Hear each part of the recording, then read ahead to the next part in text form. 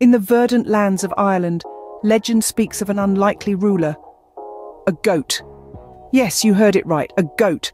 Known as the King Puck, this regal animal reigns for 3 days each year in the town of Killorglin. This isn't a modern marketing gimmick, mind you. This tradition dates back to the 1600s.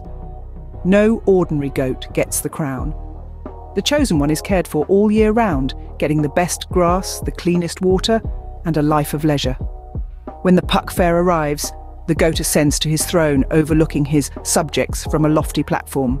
The King Puck is a symbol of resilience, a nod to when a goat alerted the town to approaching danger, saving them from a surprise attack.